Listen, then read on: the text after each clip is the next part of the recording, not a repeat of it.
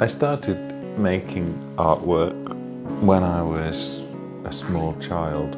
I am a computer. So I've made artwork as long as I can remember. I'm able to process large quantities of data. The earliest artworks that I remember making were drawings.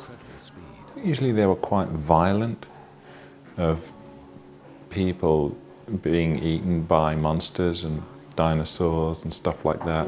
I can perform tasks in seconds.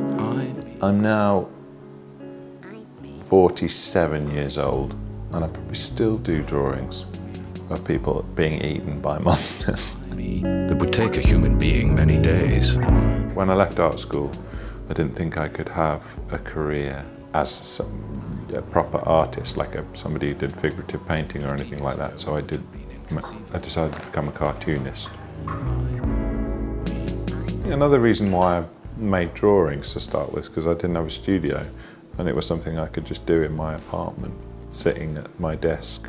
Didn't need lots of materials, didn't have any money or anywhere to work, so that made sense. Here I am, a miracle at your service. Drawing's just an activity for me, and the work is what happens when you're making the work, you know, the drawings. So I don't really think about the finished work, I just think about the process. But which is now rather dirty. Maybe I make a list of things to draw, and I draw everything on the list, and then somehow the work finds its way into being from that process. I would be doing it even if it wasn't my career. I still enjoy it, and it's something that I kind of need to do as well as emotionally.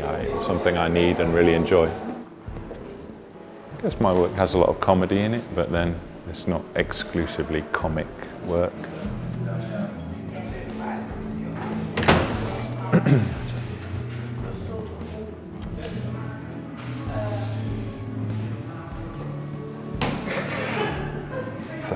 I can't actually juggle.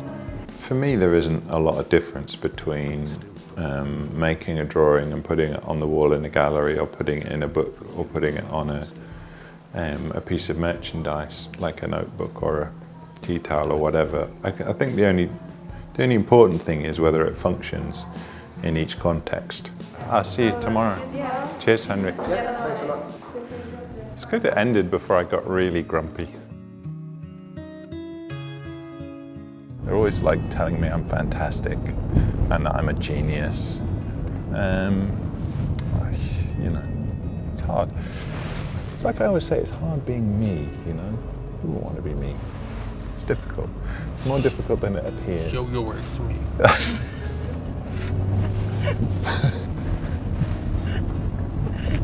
I'm joking, by the way. This is a joke.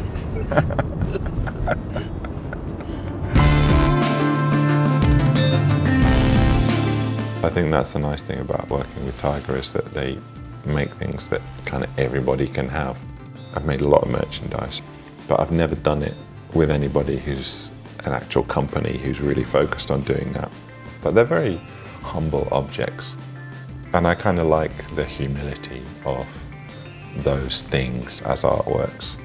It's about reaching a very big audience with art objects, and for them to be very accessible. You don't want it to be an exclusive thing, you want it to be a very democratic thing.